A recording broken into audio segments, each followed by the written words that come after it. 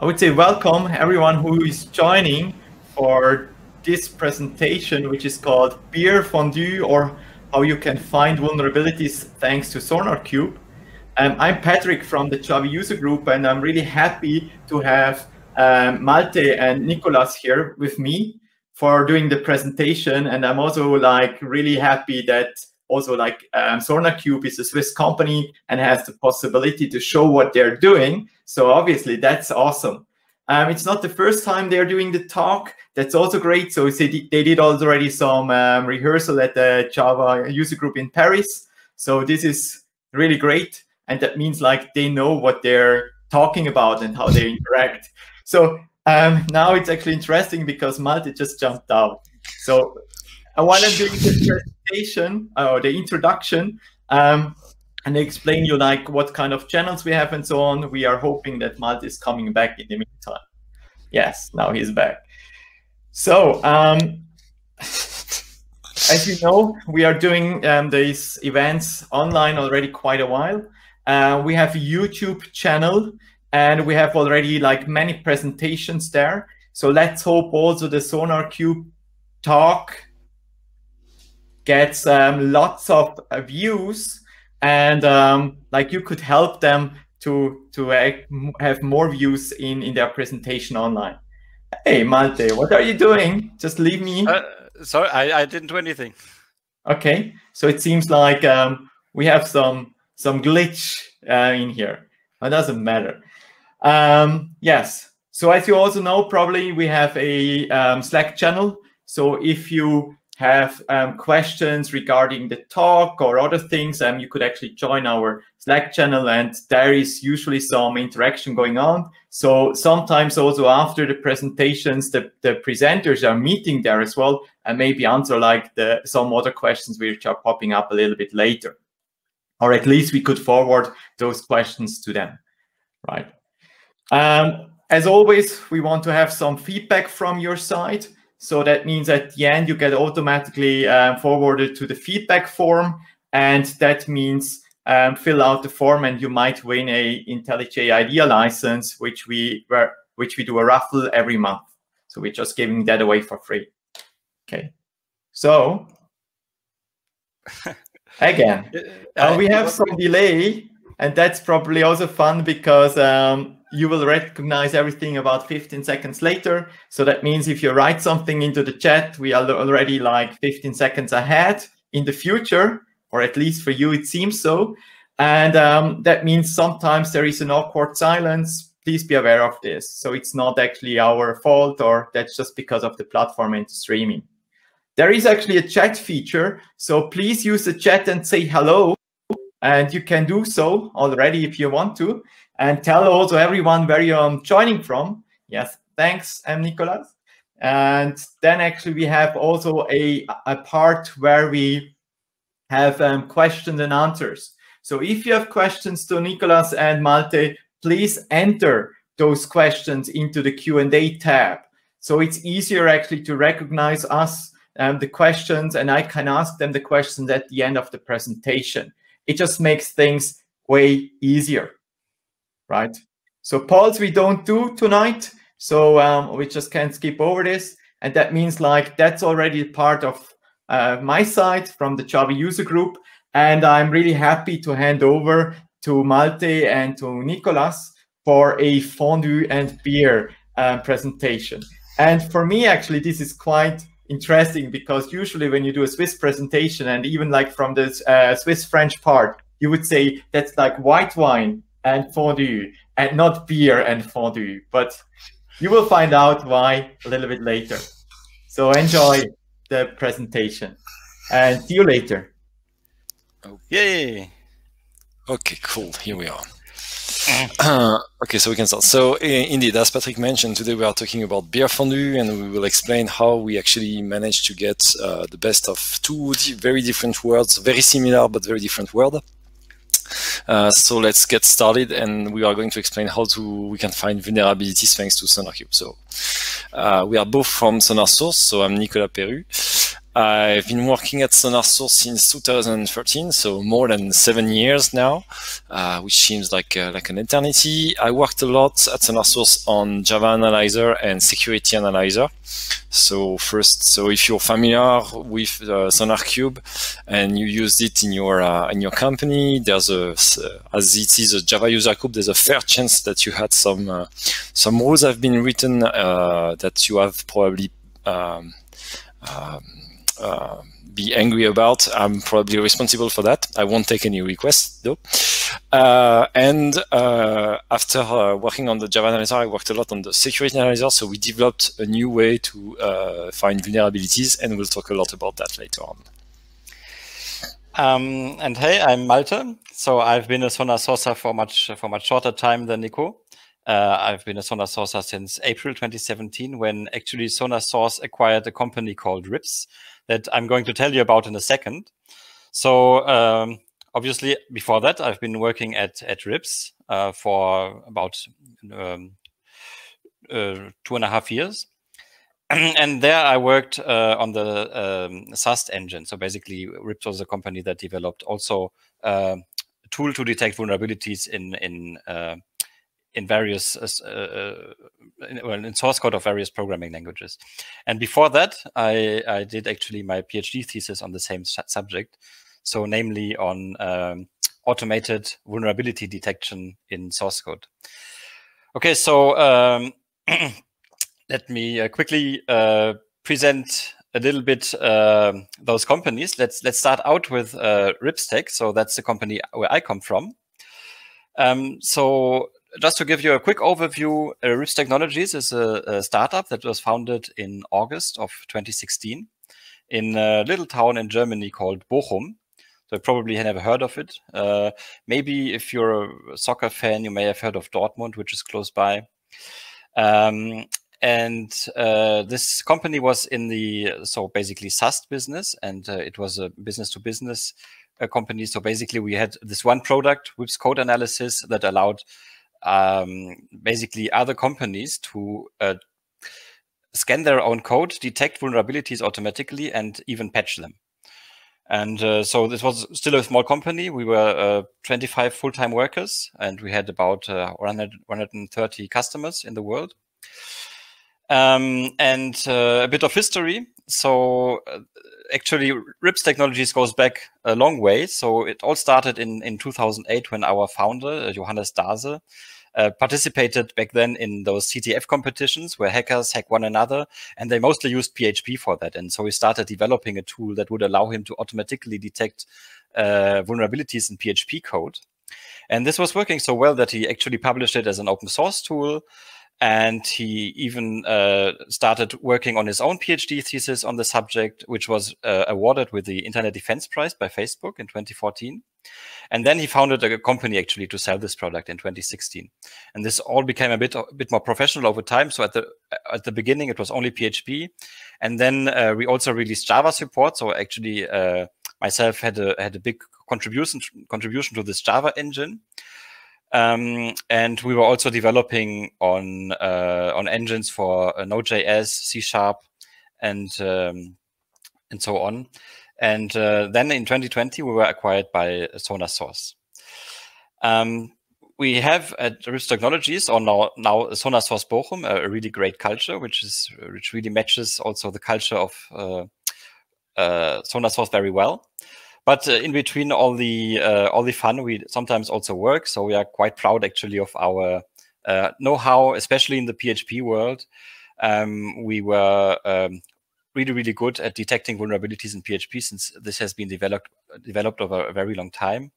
And just to show you that I'm not telling you stories here, this is a short list of CVEs in popular PHP projects like Typo3, Magento, Bitbucket. So CVEs are vulnerabilities, known vulnerabilities in open source tools that basically have been published online for information purposes and patched, of course. And so all of these vulnerabilities that you see here, we've actually found them using our tool. And so this is really quite cool. And now I'm going to let Nico tell you about SonarSource. Okay, so SonarSource has been it's a company. It's a Swiss-based company. We are based in Geneva. Actually, you can find the company above IKEA. Literally, we are just upstairs. So SonarSource has been founded in 2008. We now have 4 offices in the world. So Geneva, which is the main office, Austin in Texas, Bochum, very recently, and even more recently, Annecy. So we have offices in France in Annecy. We are close to 200 employees in the company now. I think we are at 190 something. And SonarSource is well known actually for its strong culture. So you can see pictures of the cult here. So it was a big team event with red hoodies, and that really seems like a cult. That's the big thing about SonarSource. Whoops, that's not the slide I wanted. Yep, there we go. And since 2008, what we do is that we aim at developers. The product we develop is really targeting developers first. We try to be as simple as we can and really transparent. The idea is that SonarQube should go into your development process. The products we develop goes into the development process, not goes outside of it. And we try to be as accurate and helpful as we can, and to really bring as much value as we can. The idea being that we are not coming at the end of the day, but we are part of the development ecosystem and helpful. We've done that for code quality for a while, and since 2 years we have started. So we do that through 3 products. Sorry. So one product is SonarLint, which is in the IDE. SonarQube, you may very well known as Java developers, you may very well know what SonarQube is, and SonarCloud is the SaaS version of the software as a service version of SonarQube, to put it very simply. And so SonarLint is the first one with this wiggle, which is a plugin in the IDE to have the same power in your IDE. And since 2018, so about 2 years ago, we started to apply the principles that are very well known in the world about SonarQube to security. So what we have done for code quality, which is bringing code quality back to developers, we try to apply the same thing to security. So this is an ongoing process we have started, which is about how can we actually start to have security audits, which are painful, done by security auditors, which people don't want to discuss with because that's more a pain than help. So we try to get security back in the hands of developers, and we try to apply this principle, which was successful for code quality. And by doing so, we started to do that for actually Java first, because we are first, let's be honest, we are a Java shop at heart. We did that for Java, but we also did that for other languages like Python, C#, and also PHP. And when you start to go for PHP and detecting vulnerabilities in PHP, you actually get to hear who is on the market there, and you start to hear about this small company in Bochum, which is a city that I didn't know about before that. This small town in Bochum, and you hear those guys actually are pretty good at detecting vulnerabilities in PHP. And so you start discussing, hey, looking at what they are doing, we started to discuss. And at one point, there was this acquisition from SonarSource for this acquisition of Ripstech by SonarSource. Let's put it this way. And so it was a nice story. Like, hey, we get those new guys. They are very good at detecting issues in PHP. They also have some engine regarding Java, JavaScript. And so you start to discuss, like, so those guys are coming to the company. What are we going to do with what we have, with what they have, and how can we actually build something which is better? So you get all the wishful thinking in the world saying, hey, we are going to take the best of both worlds, and what we are going to try to explain to you tonight is actually that can work. So in order to explain this, how we can take two companies, take the technology from two companies, smash them together and get something better, you have to understand what is the job of static analysis, and Malte has the tough challenge to explain that to you in 5 minutes. So good luck. Thank you. I'm going to try my best. So I just want to give you a little bit of technical background here on static analysis and what this is all about. What are we even trying to do here? from a technical perspective. And before we start, I need to introduce a little bit of background terminology. So let's start with what we call abstract syntax trees. So abstract syntax trees are basically a representation of source code in a tree structure. So we use this in order to, basically it's a first step if you want to do any kind of analysis, be it code quality or be it security or whatever. You don't want to basically have to parse the text, you know, of the source code, but you want to basically first cast this the source code into a bit more into a form that is a bit easier to analyze. And so an abstract syntax tree basically represents some piece of source code. So for example, here on the left, you see a little piece of source code that we will see a few times throughout the talk. It's a method called doQuery. It basically just declares 2 strings, and then it does some operations on these strings, and then it calls a method. And if you want to build an abstract syntax tree for this method, then we would basically start out with a node that we call, for example, a method declaration node that would represent a method. This has a few child nodes, like a node that represents the name of the method, then a node that represents the parameter or the parameters of the method. Then maybe a node that represents a return type, and then maybe a node that will represent the body of the method. And in turn, this node that represents the body of the method, it would contain, so one statement, this expression statement that you see on the left, the first one, another one, and then an if statement, and then we get another expression statement and another expression statement. And if you look more closely at the first expression statement, it's actually it contains a variable declaration expression, which in turn basically has a type that is being declared, which again has a type that is a string in this case, a name that we are assigning to, and a method call expression that basically is what we assign to this variable. And this goes similarly for all the rest. So I don't have to draw the entire abstract syntax tree. That would kind of probably explode the slide, but you get the gist. So this is basically the form that we first want to generate from the source code, and then we work on that. And the first thing that we do with this is we will build a so-called control flow graph.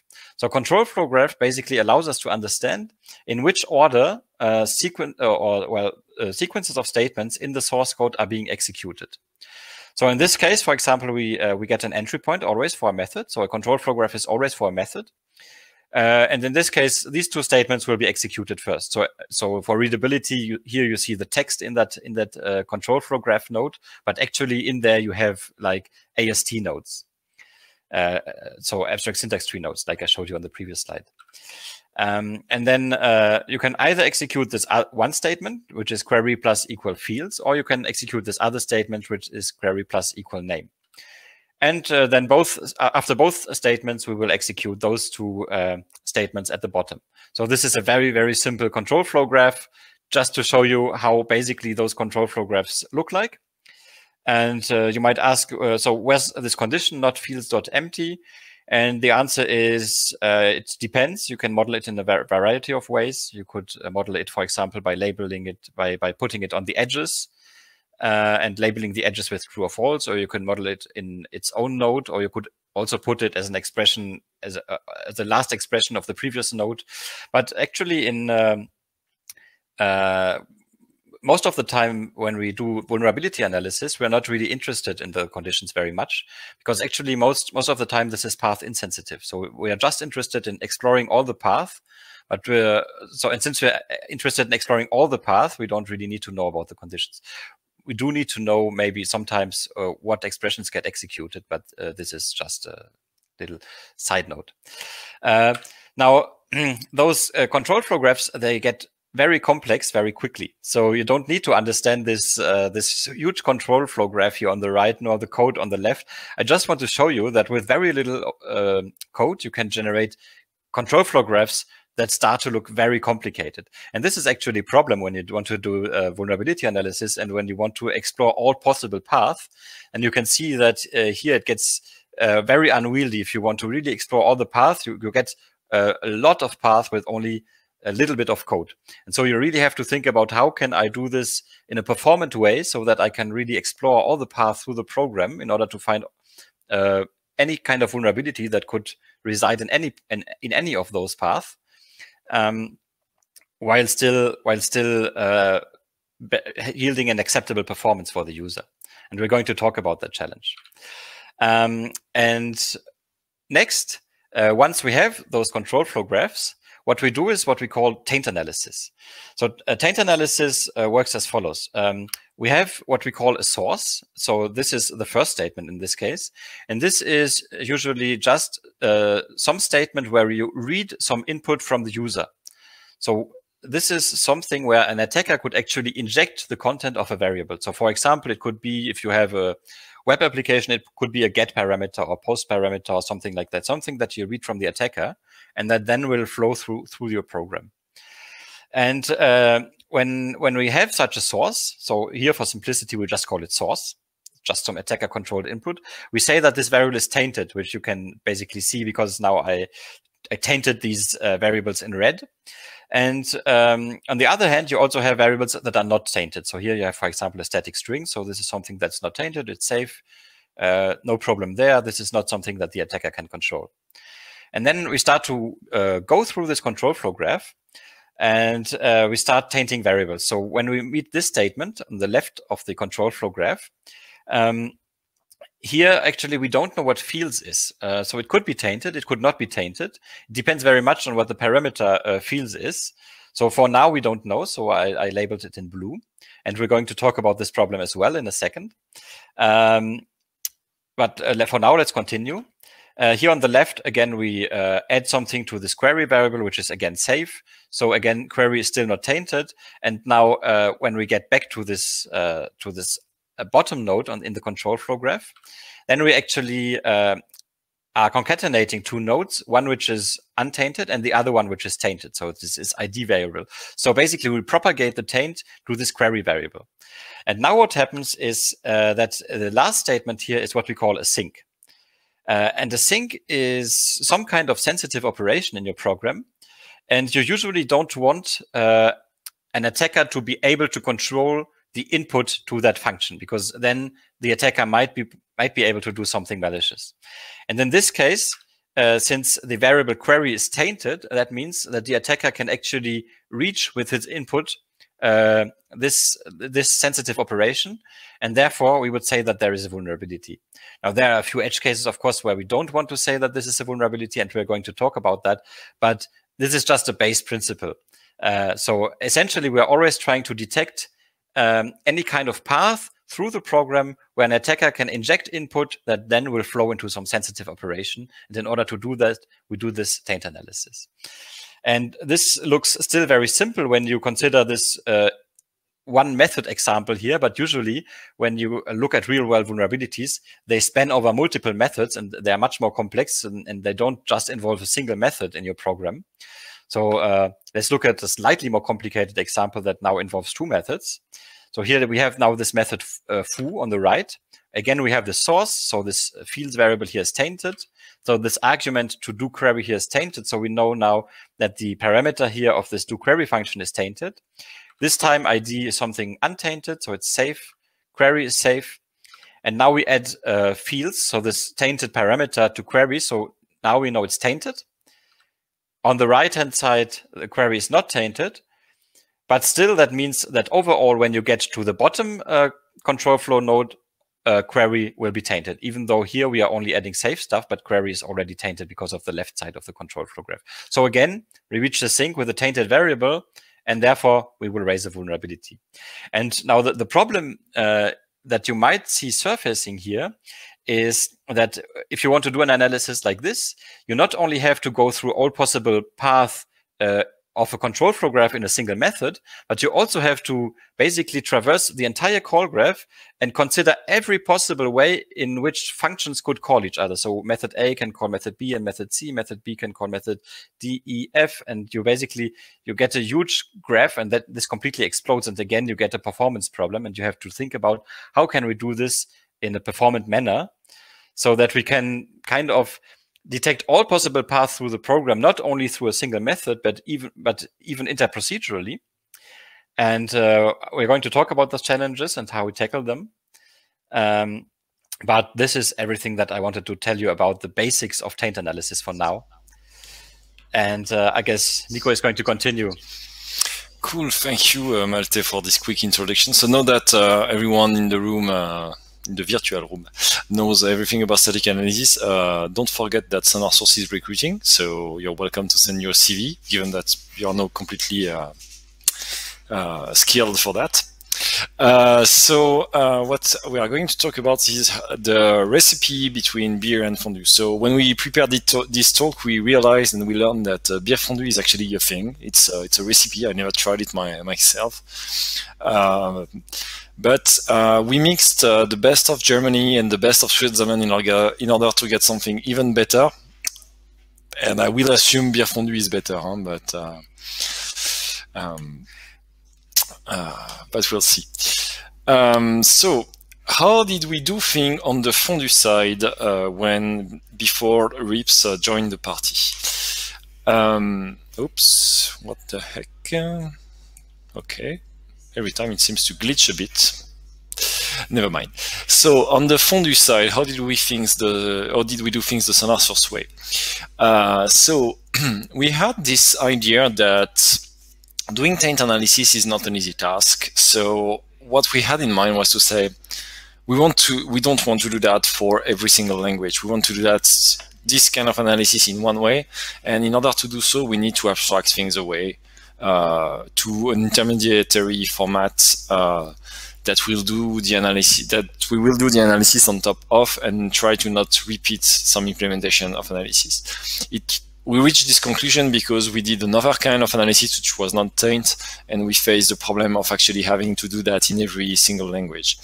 One thing we have to understand here is that control flow graph CFGs are language dependent most of the time in their implementation. So what we have is that the CFGs are usually using bits of the abstract syntax tree in order to get the nodes of this flow graph. And so for each language, you have a different CFG. So if you are to do a taint analysis on top of those CFG, you will have to adapt to every single syntax of the different languages. And we didn't want to do that because we faced the problem for some other kind of analysis, and we wanted to avoid this. So what we went for was to say, hey, hold on. We can probably go for something which is more abstracted away with only the relevant information for taint analysis, and we call that universal control flow graph. So in short, UCFG. I'm going to talk a lot about UCFG, which is the intermediate representation between the language itself and the analysis. The idea is that you compile all those CFG that are language dependent into a language independent format, so you can actually start to work on your analysis with a format which is abstracted away from the syntax details. What does that UCFG contains? Well, it's fairly short. Huh? It's representing the graph of instructions. Basically, it's composed of about 4 instructions. I'm oversimplifying a bit here, but that's enough. We represent everything with assignment and method calls. For instance, when you have concatenation of string, is this special method which we call concat. When you have a simple assignment, it's this special call to ID. And when you have standard calls in your program, we have those virtual calls, vcall, which we call vcall, to some methods. And we assign that to a variable, and we pass the information there. And so that's what the UCFG contains, this and a few instructions to represent the flow. So we have this block of instructions, we jump to that block of instructions. That's it. We also store for reporting purposes the localization of those instructions back in the source code. So that means like, hey, this concatenation actually happens in this file at this line, because that's quite convenient that when you report a vulnerability, we actually tell you where it is. Otherwise, that would be really not so easy to find out what is the what is the vulnerability, and a reporting from a static analysis tool which would say, hey, here is a vulnerability, good luck to find where it is, would not be really convenient. And so in short, that's the information contained in UCFG. It's a really big abstraction of the code. We remove a lot of information that are not useful for taint analysis and finding vulnerabilities in order to simplify the implementation of the analysis. So that's the basis of our work. And on top of that, at SonarSource, what we did was to implement fixed point analysis. So I'm going to explain why it's called fixed point in a minute. The first few steps that I want to detail are how we start to work with UCFG. So you have this bunch of UCFG, which are the cube on the left here, and we start to build what we call a call graph. So on those UCFG, we build one UCFG per method, which is something I maybe not have precise. So for each method, we build one UCFG, and then you have to connect all those UCFGs depending on which method is calling which one. And this is the call graph. So we build it. It's not always so straightforward. For instance, one problem you can think of is about polymorphism and interface. When you have a method that is called on an interface, which UCFG is called actually. So that's one of the problems you have to face when dealing with the call graph. So we have a bunch of things going on here, which I'm not going to go into too much detail, otherwise this talk will last 5 hours. So we solve all this, we have a call graph which is good enough to us, let's say. And then we actually explode this call graph, which means like, so we were connecting UCFGs, and now we are actually connecting all the instructions all together based on that. So when you call this method, actually, you can think about we are linking this instruction to the next one, which is the first one of the next method. So this is what we get, and from that we get the location graph. So for every single location instruction in the CFG, we actually start to conceptualize this huge location graph. So you can imagine that's quite a big one. And for every single location in that location graph, we actually annotate that with a memory state, which will store the information about the program. So what do we have in this memory state? In short, and again, I'm oversimplifying a lot here because there is a lot of problems I'm not even evoking. But in short, in this memory state, we are storing the state of every single variable in UCFG. So we store the fact that, hey, is this variable actually tainted? Is it not tainted? Is it maybe tainted and not tainted? So for instance, on the example of the field that Malte used in the static analysis introduction, you can have two paths where, I mean, at the end of these two paths, this location, the variable can have been both tainted and not tainted. And the next step, the next state of variable that we can store is like, hey, actually, we have no idea. That can happen. So in the memory state, we store this kind of information. Again, oversimplifying a lot here, there is a huge load of problems that are not mentioned, but the principle is there. And what we are going to do then is like, based on this annotation graph, we are going to start to implement transformation. So this big blue box with very simple rules. And we are going to propagate new information we learn over this graph. So what we're going to do is to say like, okay, from this instruction var0 equals source, we have this memory state where actually the variable 0 is not tainted. And the transformation rules tells us that, well, because of this assignment of a source to this variable, then variable 0 will be tainted. So we generate a new state, and we actually propagate this new information to the next location. So that's the last line propagation to next instruction here on the screen. And what we get out of that is like, hey, actually on this next location, has the state changed or not? If the state has changed, well, we apply the transformation to this new memory state, and we carry on like that. And so we are going to go over this huge graph multiple times, apply the transformation, and we are going to do that until we actually learn nothing new. And we are, by construction and by design of this analysis actually, and there is a fairly load of really funny mathematics that can make you look very smart in fancy dinners. You can talk about lattice and bounded lattice, which makes you look really smart.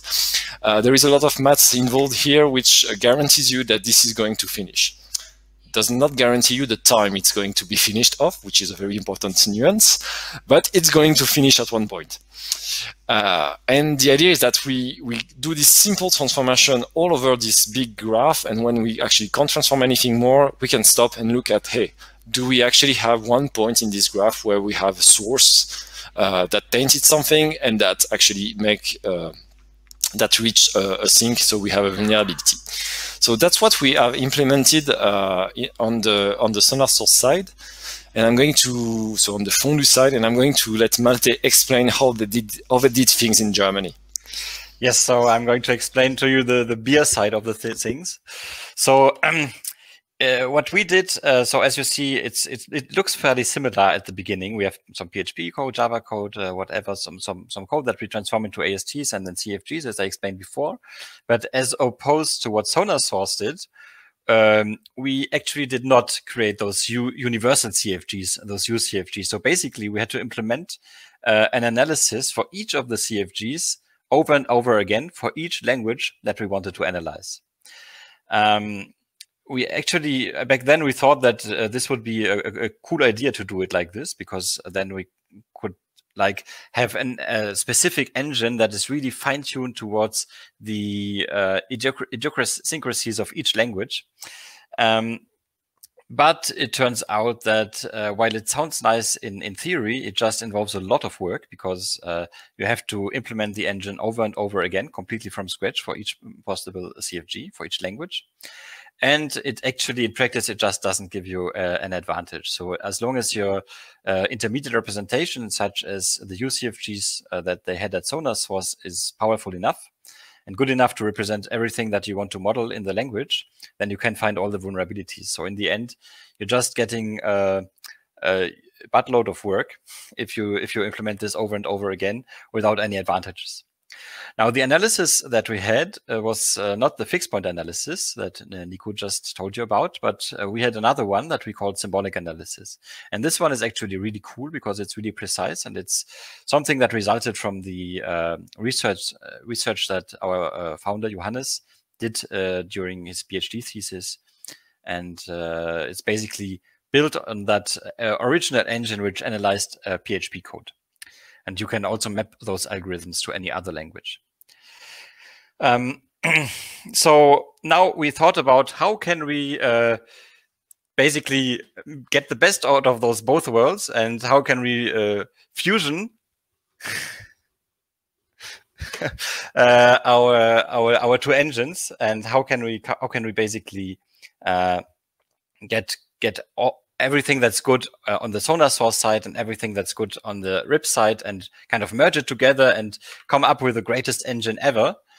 And the answer is very simple, actually. So we said, okay, let's use those UCFGs that already exist at SonarSource, because they are really cool, and you're going to see why also in a second. So Nico is going to tell you about another advantage of those UCFGs.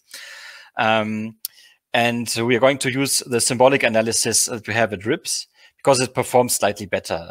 So it's slightly more precise. It has less false positives, and it's a really cool analysis. So basically, what we did is let's implement one more symbolic analysis engine. We already did it 4 times, so why not do it the 5th time? At this time, let's do it on top of the UCFGs, and then we have a really cool combination of those two technologies. So basically, in a nutshell, this is something that already existed at SonarSource, so transforming Java and C# and Python PHP code into UCFGs. Then for JavaScript code, this did not exist yet, because this is not something that SonarSource previously supported. So transforming JavaScript code into UCFGs is something that we started doing now, and we are currently working on that. And what we're going to talk about now is a little bit more about the UCFGs. So Nico is going to tell you about some cool features and improvements that we get out of them. And then after that, I'm going to tell you a little bit about what the symbolic analysis is all about. And one thing that is to be understood here, which is quite amazing, is that we took one piece of technology from one company, another piece of technology from another company, and plugged them together, and that worked, which was not a given at start, and let's be honest here. one thing which is really nice, and I want to share this little anecdote somewhat, how actually you have to get people working 2 years in order to solve a big problem in 10 minutes, is about UCFGs and the live variable analysis. So first thing first, what is live variable analysis? Live variable analysis is just, and I'm going to talk about LVA a lot for short. This is a well-known technique in compilers to be able to drop information that are not relevant specifically for assigning memories. So live variable analysis, in short, is that the algorithm is pretty simple and pretty fun, but in short, you start from the bottom of the method, and you walk your way up towards the beginning, and you start with the assumption that, hey, here from the bottom of the method, you know that you won't use any local variables. So basically, we say all variables here are dead. When you walk up, you say, hey, actually x is red here. So I'm gonna, until this point, I'm gonna need x variable to be live, because I'm going to read it here. So this transformation, you apply that to this point. So x is red, so x is live. When you walk up, you have some assignments here, so you know that from this point on, x is actually dead because it's not red anymore. It's assigned, so the value actually is useless. So x is considered dead here, and same goes for y, which is like, hey, from this point on, y is red, so y is live. So that means for the last part of the method, you have no need to store actually any information regarding the state of the variable y, because actually you don't need it. And this is something that you can learn fairly easily. This live variable analysis is a fairly simple, it's actually really nice. It sounds a bit smart, but it's not that hard to implement, and it's really well known and well documented. So we implemented that for actually PHP, because we realized that we had some issues with PHP specifically, where we had a lot of information that can be stored, and in fixed point analysis it was even more prevalent to not store all the information and to be able to move things around, because when you are dealing with fixed point, the less information you have to store, the less fixed points you can actually get, the faster you can reach the fixed point analysis. So the main idea here about live variable analysis was to say, okay, let's not store all these informations. Let's try to just store only what we need, and with this we managed to actually reach a point where we improved. I think we improved the performance by around 30% on the fixed point analysis, and specifically for PHP, because PHP it was really prevalent into this language. Probably a lot of local variables analysis. So we were really going faster with live variable analysis. And the anecdote is that at one point, Malte did this effort to go and plug the symbolic analysis on top of UCFG. It was already working well, but the performances were okay, but not so great. And we started to discuss, and I discussed with him about this. I remember actually that it was actually a really fast conversation. It was like, hey, hold on. We have this live variable analysis thing which is implemented. We have the information readily available, and we can actually drop some information there. And if I'm correct and I understand how symbolic analysis work, that means you are probably storing information way longer than actually what you need. So you could probably drop that at some point. So Malte thought about that for a full minute, I think, and said something like, yeah, actually, you're right. We can probably try that. So we tried it out, all test green, and we dropped the performance again by 30% on some Java code. So we are actually pretty excited about that, because in a matter of 10 minutes, we managed to actually get this innovation from one side, plugged into some new technology from this other company. And that was actually really a cool anecdote here about like, hey, that's really nice. Indeed, it's amazing how well the combining of those two technologies worked. Always happy when I think about this.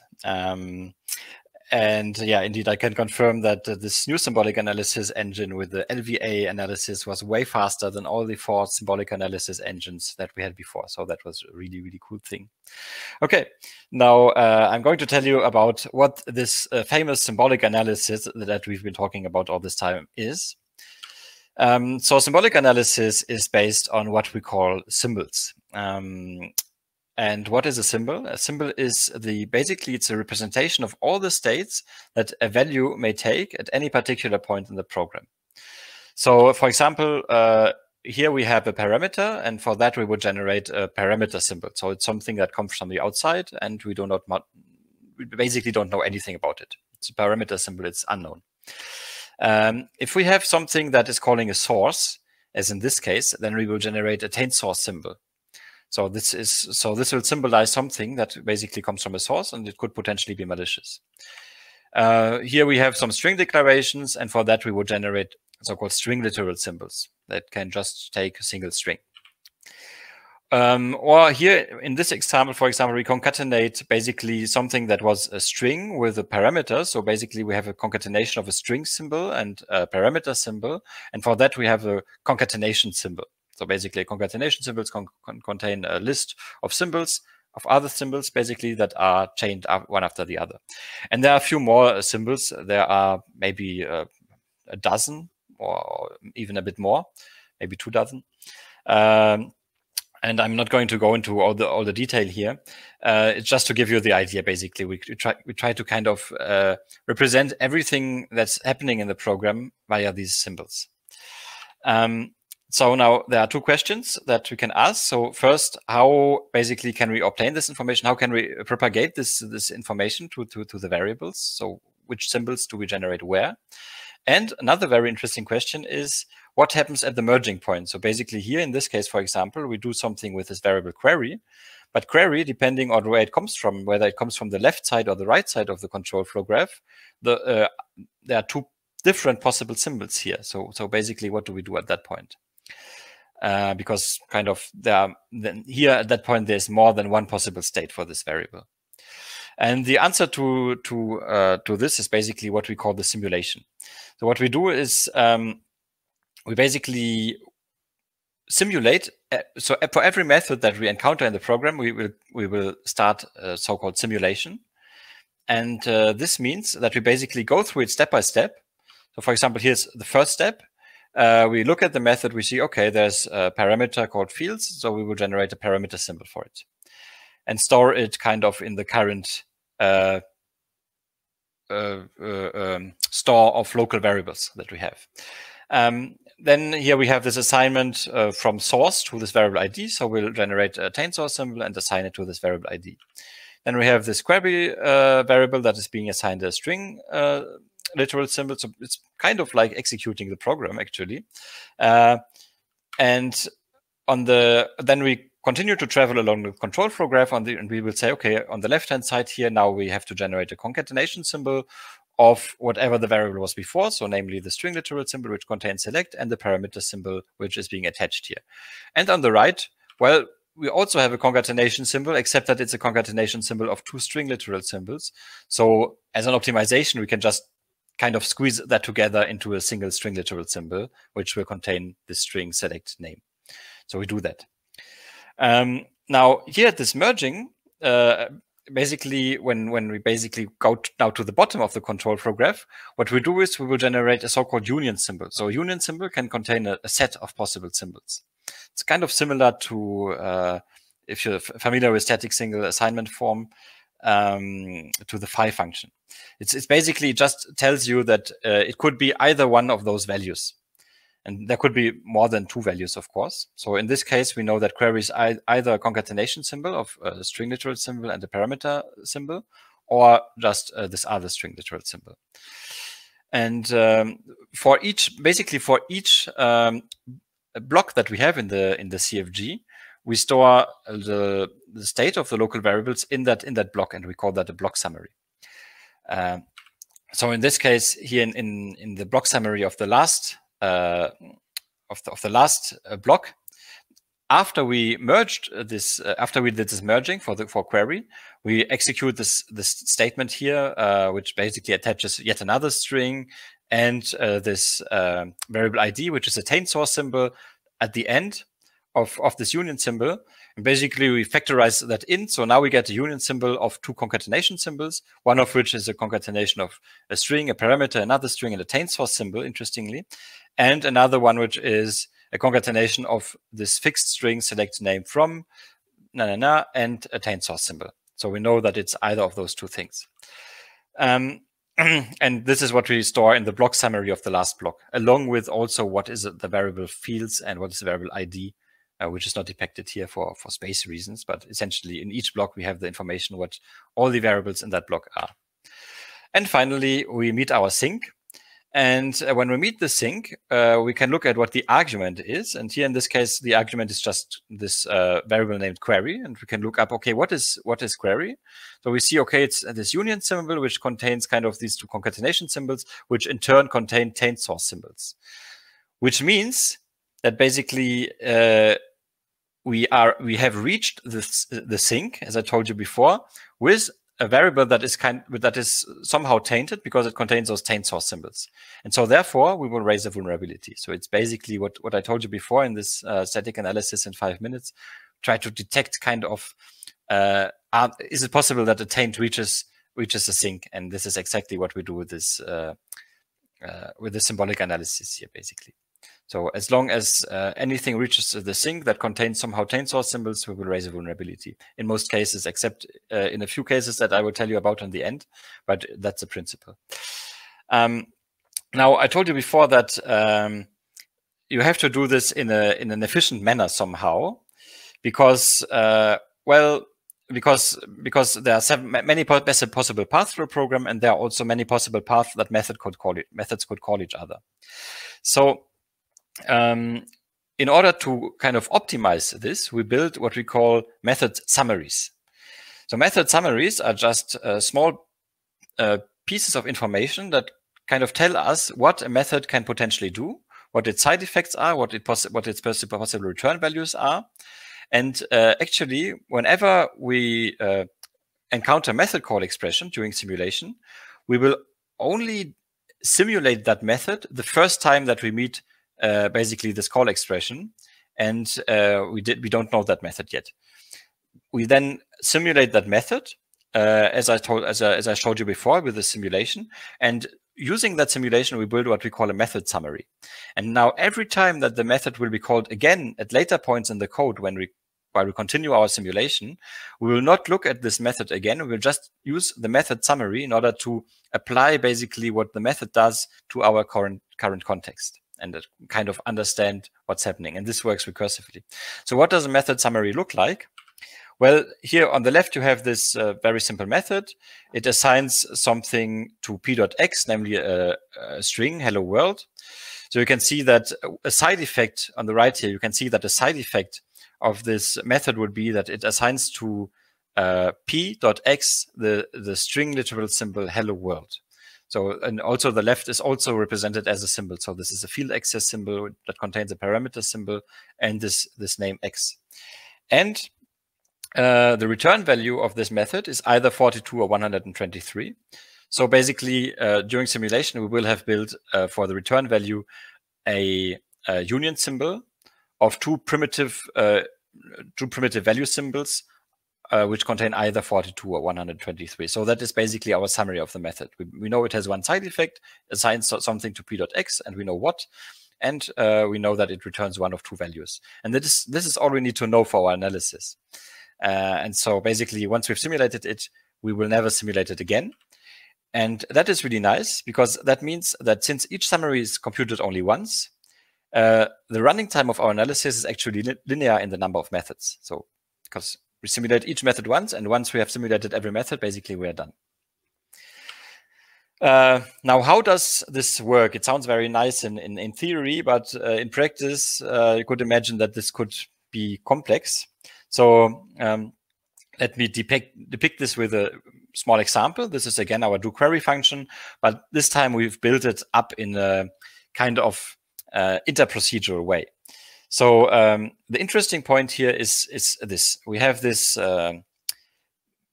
query object that is being initialized via a constructor, new builder.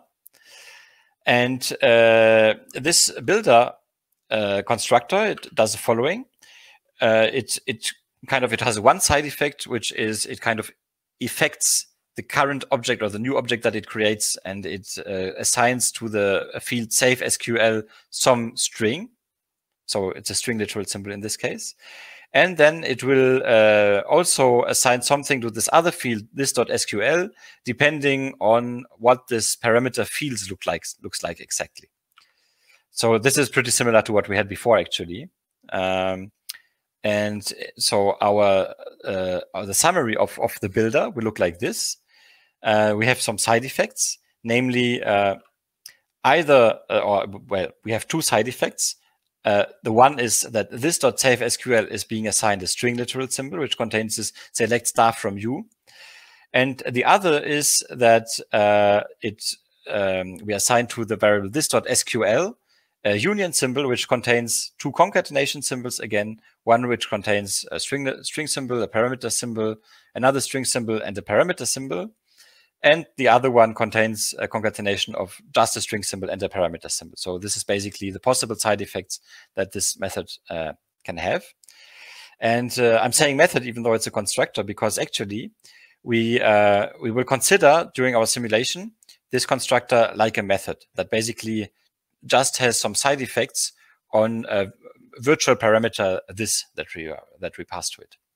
So basically, what happens is that when we create this query object in the caller context, we will kind of create a new object symbol, and then we will just pass this object symbol as an argument to, we will basically apply the side effects that this method summary has to this newly created object symbol. So we know that this corresponds, anything that is that corresponds to this is a side effect on the object symbol that we just created. And there could also be, of course, side effects to the parameters, but we're not going to talk about that for simplicity.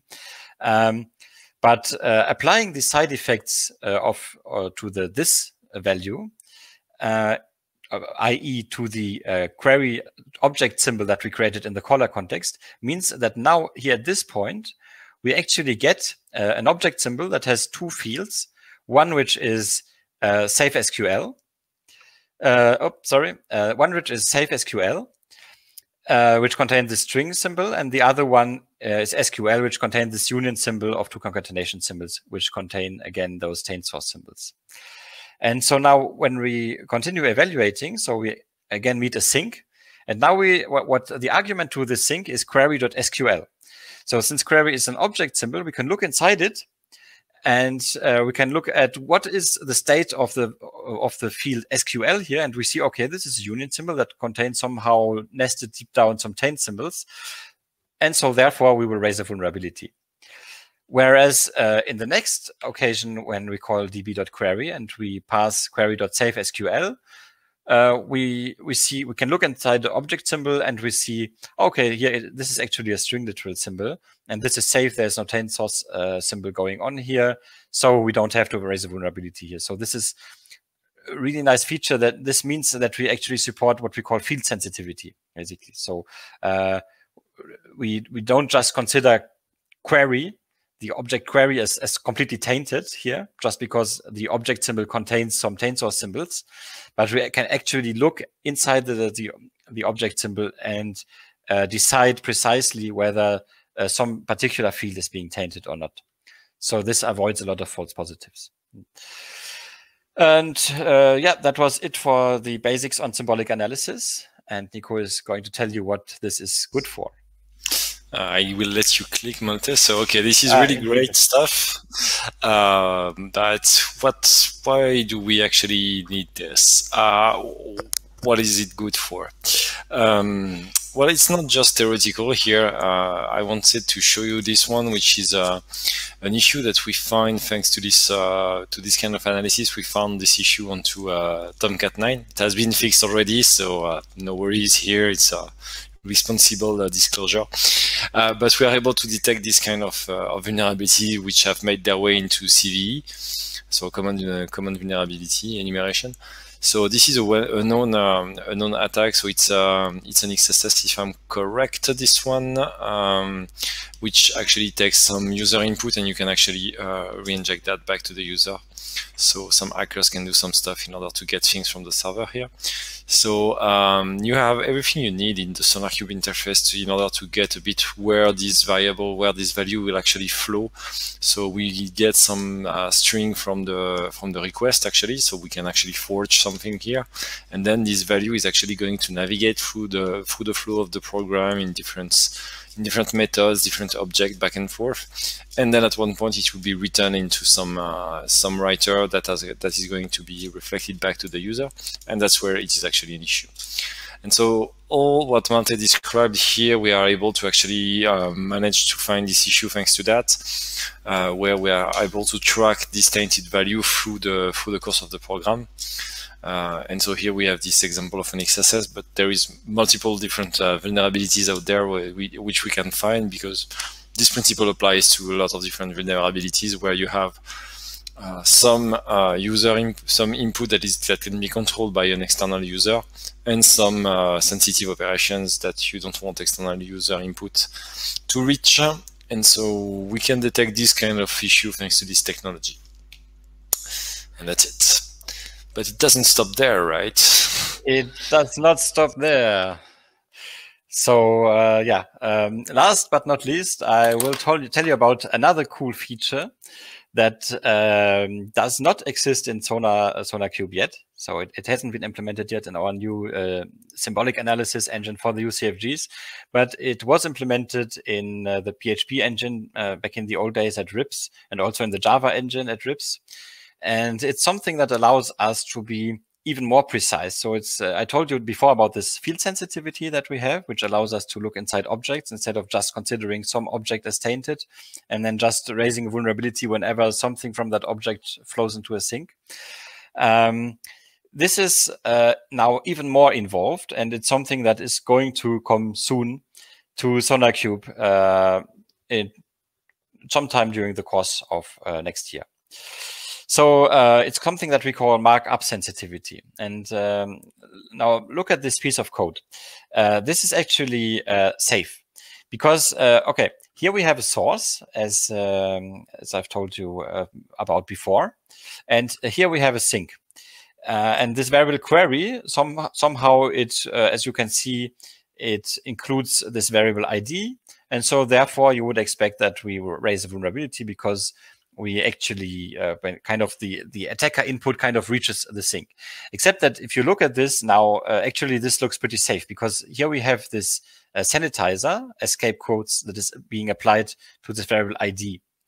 And then afterwards, so basically this escape quotes, as the name suggests, right, it strips the quotes somehow from the user input, or it escapes them or whatever. So there can be no quotes in there, at least no unescaped quotes. And then this string, this modified string, is embedded into a SQL query inside some quotes. So the attacker cannot really do anything harmful here. He could just modify the ID that is being injected in this SQL query, but he could not kind of modify the SQL query in order to do anything harmful to your database, for example. Now, therefore, here we do not have a vulnerability. So we don't want to raise a vulnerability in this case.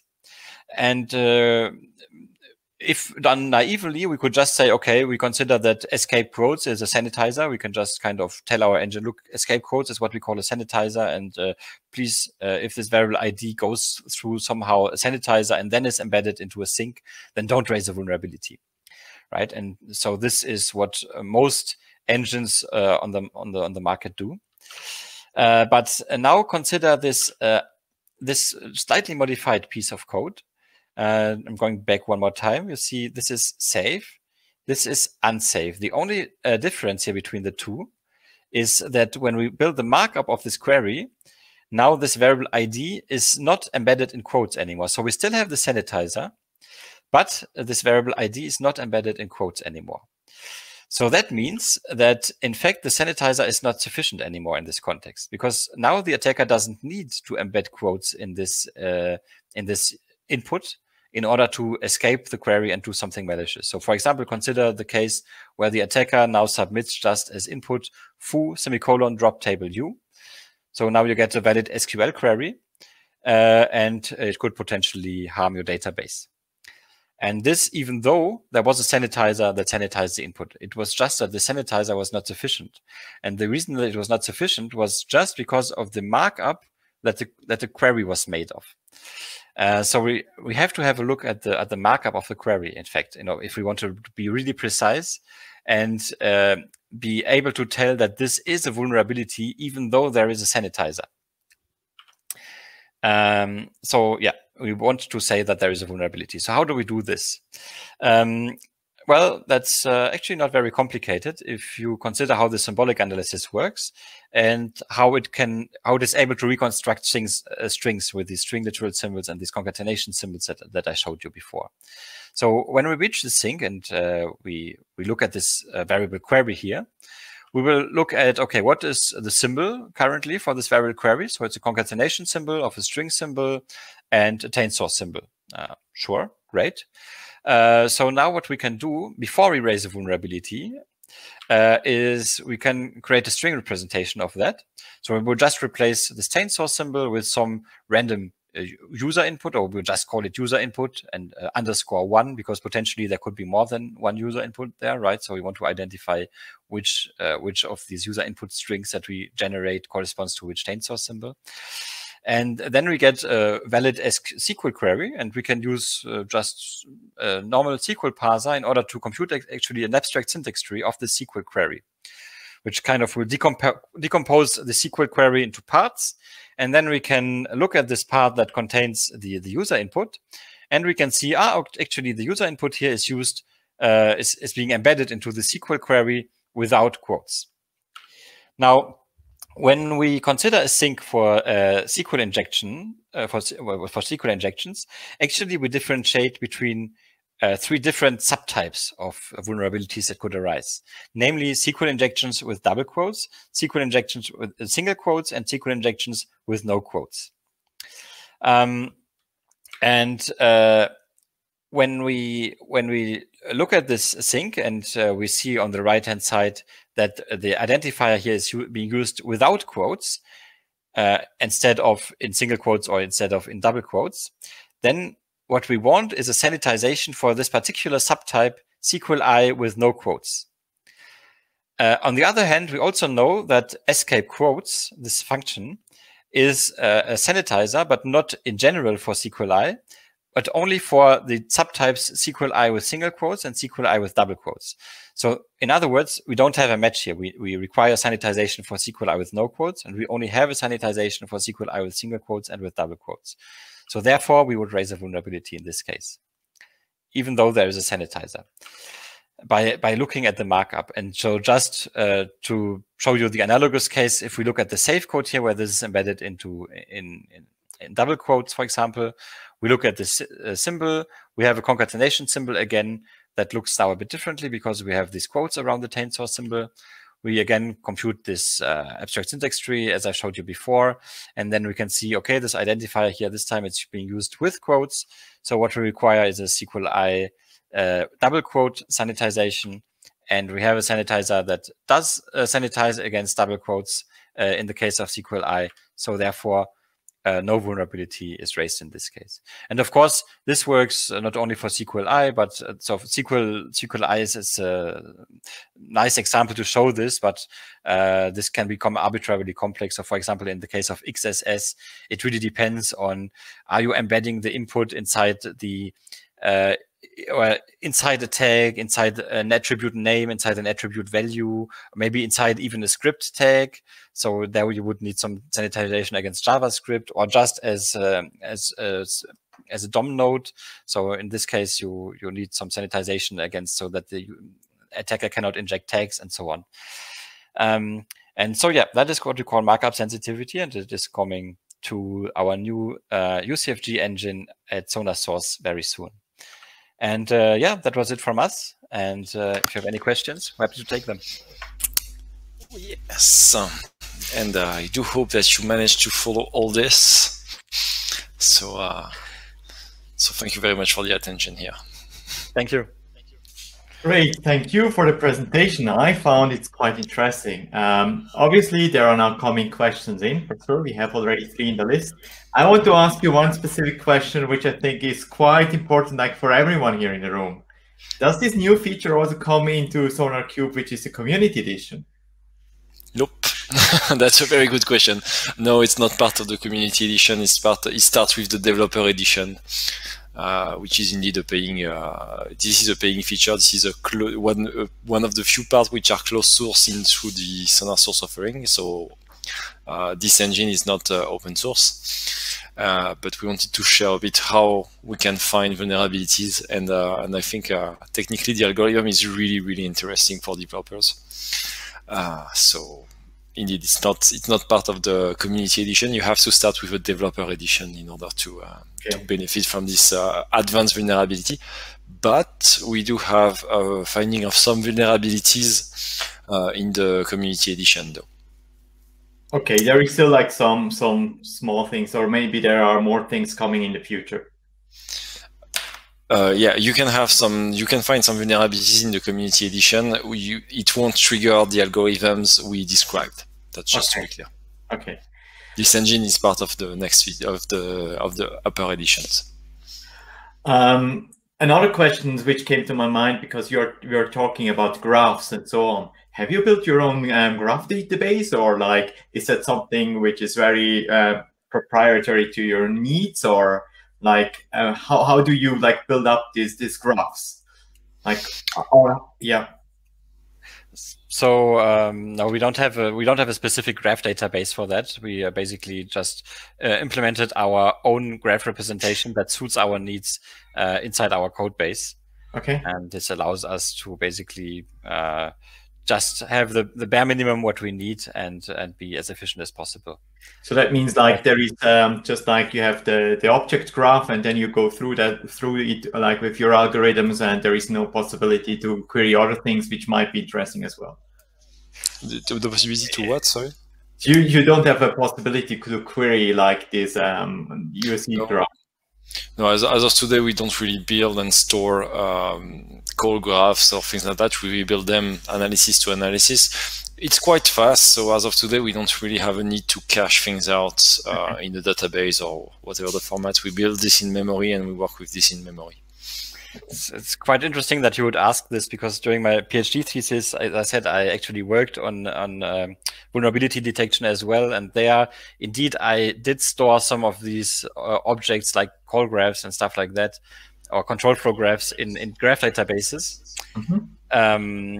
But it's not, in practice, it's not faster than what we have here.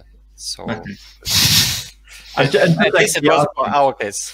Yeah, I'm just asking. We have a talk coming up on the 16th of February, where we have like the colleagues from JQ Assistant, which will talk about like how you can actually like browse through the code and do some checks and so on. And this is like quite similar. I mean, not exactly the same, but also like some static code analysis, and that tool uses behind a graph database. But anyhow, let's go to the questions which are already in the list. So Stephen was asking already a while ago, and he said, if you actually do your analysis, you know what this means, right? So I don't know how much it was a joke or not. But for JavaScript, indeed, that means we have to solve the problem of to understand. I think it was for JavaScript, right? To understand what this is in JavaScript, and we have to solve that problem. And indeed, JavaScript is quite a beast. It's quite a challenge for tained analysis. Just to be clear, I think it took us like 2 months to get 2 languages on symbolic analysis, and the last 3 months have been consecrated. No, 3 languages on top of symbolic analysis took us 2 months, and the 3 last months were focusing on JavaScript solely. So just to give you an idea about how much of a beast that is. Yes. So the answer would be I mean, you also said you found, I mean, Malte said before, you found with the tool, or like what you previously did, like some CVEs, I mean, PHP and in open source libraries. Are you then also considering like helping out, doing like finding bugs in open source projects? Because like we know from the NPM and so on, like there is a lot of things out there which have like huge issues, and like bringing those things to the surface. If we can, there's nothing that could prevent us to do that. It's not an objective on its own, and the objective is still to run a business at one point. Let's be clear. But if we can do that, that would be really cool. I mean, that's one of the best marketing you can imagine, I believe. So if we can contribute to the common good by doing so, sure. And you can look, I think, at the blog, and there are a few. We have a research and development team, and they do stuff like this. So basically, they analyze source code using our tool, but also with manual inspection. So kind of a mix, and they really try to build exploits, and then they alert the developers, and they help them to fix that, and then they write blog posts about it, and you can find some. Oh, great! Yeah, that's awesome. Patrick was actually asking, that was not me, but some other Patrick was asking, can you deal with frameworks like Hibernate or structs? Because I think that was in the section where you said we are actually like calling other code, and then actually we are going to the sink. So can you deal with those frameworks as well, like inside our code base? That's a very good question, and yes, we can to some degree. So it always depends on the framework. So many frameworks require specific support. So for example, you have to know kind of what things exist in that framework, and then maybe you may have to model some specific functions that exist in that framework, or you may have to even model some templating language. For example, Spring, I believe, has its own templating language. And so often you need some kind of specific framework support that we really have to build in to the engine, but then it works. And I think we have support for the most important web frameworks out there. Correct me if I'm wrong, Nico. No, I think one way also to answer the question could be you have to understand that the engine only works up until its configuration, just to the level of its configuration. So you have to define quite a lot of knowledge, to inject a lot of knowledge into the engine regarding what is a source, what is a sink. We have people that are actually, we call them AppSec researchers or application security researchers. They are actually making that happen. They are looking at what are vulnerabilities, how you can actually inject things from being a user, what are sensitive methods, defining the source and those things. And so Hibernate and struts, for instance, are of course like some obvious things and sources and sinks here. And does that also relate to these escaping functions Malte was talking about, that they are safe? Because I can also imagine that they might be safe considered now, but like in a half a year time, they might be not safe anymore because we know more about it, you know? Well, okay. So yes, it's related to sanitizer. So to answer the first part of the question is yes, it's completely related to sanitizer. This is part of the configuration of the engine. Like this function actually, when you have something which is tainted that goes through that function, you know it's safe regarding this kind of sensitivity. Regarding the moment in time or not things are safe, this would more relate to computation problems and algorithm with flaws that can evolve, so we can make evolve the configuration, but that's not exactly completely applicable to the taint analysis domain, if I may. But Malte, you may complete the answer here. No, I fully agree. So I don't really have anything to add. You answered it very well. Okay, great. So let's just jump to the next question. So how do you define the default values for quality gates like complexity or maintainability? And also in the from the perspective of real world versus tool developer bubble? Okay, so I believe this one is more onto the SonarQube side and probably onto how do we get to default values here.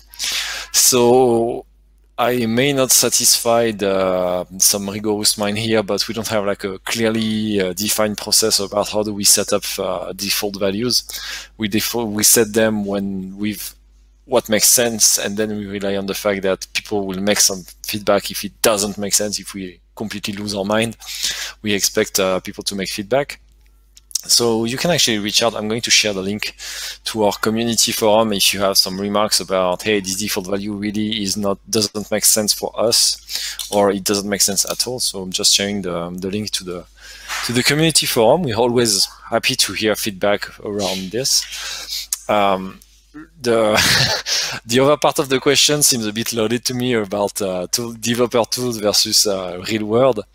Well, I do understand that in some contexts, some default value might seem too strong or too low. I don't know. You always have the possibility to adapt it to your context. So I should just recommend that if you have feedback where you think like the default value makes absolutely no sense in general, feel free to reach out and tell us where we are wrong. We will be happy to improve. So the tool does not prevent us from thinking, right? Absolutely not, actually. We are very low on magic, so we have stopped shipping magic recently into the tool. Great. And there is the next question from Stefan, where he is asking if there is a list of well-known sanitizer functions from public frameworks which will be recognized, and I can define, annotate with my custom sanitizer functions. There is a list inside our own configuration. I believe it's not public. Nope. Because this is actually a lot of research, and we have, as Nico mentioned before, we have our application security team that is essentially responsible for finding sources and sanitizers and things in frameworks, among many other things. And so it's actually, it's nice to have an engine like this that can do all this theory, but it's really, it's no use at all as long as you don't have a good list of functions that are things in sanitizers and sources. And so you really have to put a good bit of real world knowledge in there in order for the engine to actually become good and do something sensible and find actual vulnerabilities in your code. And so since this involves quite a bit of research, I believe this is closed source. So this is quite some knowledge here, and indeed this is a closed source because that's not so straightforward. I mean, you have a lot of companies out there making this kind of list. You can pay for having that. There is a company called White Source, I think, which is offering this kind of services. And I think we looked into that, and trust me, it's not that cheap. So this is not a public list on our side. The configuration we put in there is a bit hidden. The other part of the question about defining and annotate custom sanitizer functions, we do offer that, although this is not like, let's say the paint is not fully dry on the feature, in the sense that we didn't make a huge effort in order to make this fully usable. So we started to offer this, so we have this cycle of releases that we call LTS, so long-term support. So from the series 7, we started to offer that, so you can actually inject some knowledge that are from your own frameworks into the engine. That is a feature which is not really promoted because for us it's not completely, let's say, it's not offering the best user experience in the world. You have to get your hands dirty in order to use that, let's say. And we probably will, for the next LTS, which is about to come next first quarter of 2021, we want to have this feature a bit more polished, but still this is not the main focus we have right now. This is possible, but this is not like the most finished feature regarding what we usually aim to do. Okay, great. So Rainer is asking, does the interprocedural analysis work in scenarios where the code base contains different languages? Does it work? That's a very nice question.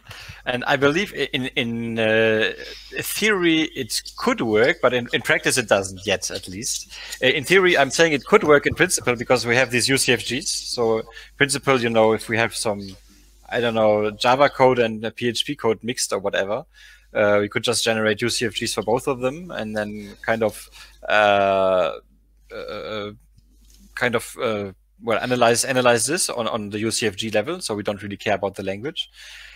But the question is, how exactly do they call each other? How does this toolchain work, and how do we build the call graph in this case?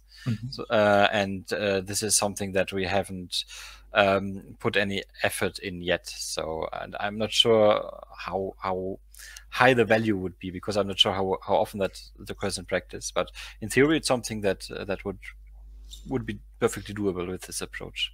Maybe it gets more interesting as soon as people start using RAL-VM more, right? So then you have like interoperability and then, yeah, but okay, great. So then maybe Lian is asking, is there an analysis engine also for C++ available?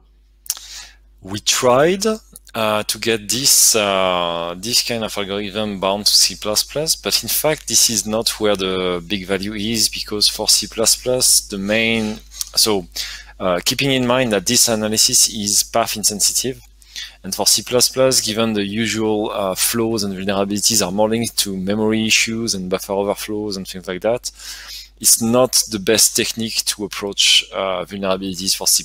We tried that, we tried it because there were, but it was very hard to get, let's say, very relevant results. So we didn't move through. We do have some C++ vulnerability offering though, but it's not, as of today, it's not using the taint analysis.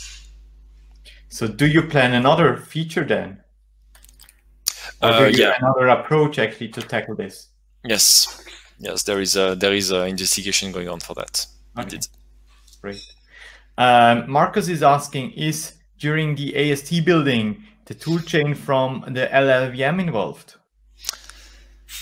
Most of the time, no. I just, okay, my C++ knowledge is very limited, so maybe I'm going to say something stupid, and please correct me in the chat if I'm wrong. We use Clang for C++, so I'm not sure how much of LLVM is involved there, but otherwise that's a no. We don't usually use LLVM for any parsing or any building of the AST. Okay. And then last question. Is my understanding correct that your algorithms are executing before traversing the trees a time estimation, DFA, NFA, like big O notation for asymptotic upper bounds, since it bounds the growth of the running time from above for large enough input sizes? So I know it's quite difficult to understand. This was a very long question. Yeah, I'm not sure I get the point here. Oh, yeah. Sorry, can I see the question somewhere? On the side, you can click on chat and then Q&A.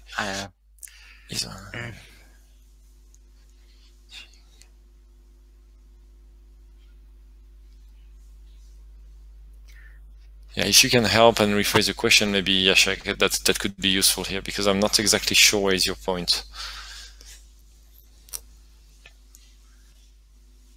We are not trying to handle, the thing is that the way we approach things,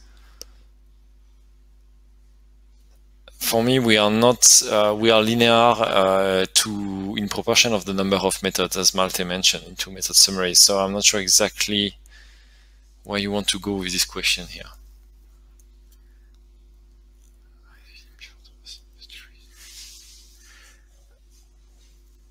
I'm also not sure what trees you're talking about exactly. Are you talking about the abstract syntax tree, or? Good question. I don't think we can ask him because he left. No, he's still here. Sorry, I'm wrong. Yeah. If I understand correctly, it's like, hey, given the fact that you are dealing with huge graphs, are you actually detecting sometimes what if the input might lead to exponential execution of your algorithm, exponential time? I'm assuming here. I'm really not sure. So that I would say that the thing is that we are trying to build our algorithm in such a way that we are guaranteed to not have exponential time execution, even with linear time that can be very, very, very long. So when we do start to have some exponential time in the analysis, we have a bug. the way we try to build things, basically. I'm not sure it's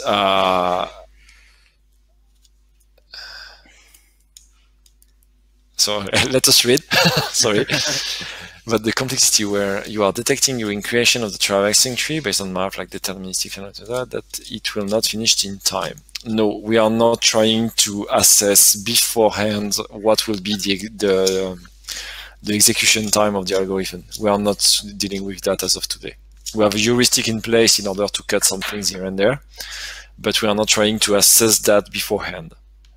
If the question is, if we answer the question properly.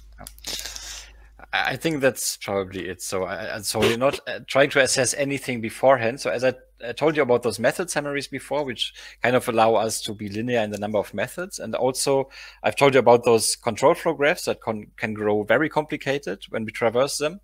And we also, for each of the blocks, so for each of the nodes in the control flow graph, we similarly build also block summaries. So we also have to simulate each node in the control flow graph only once.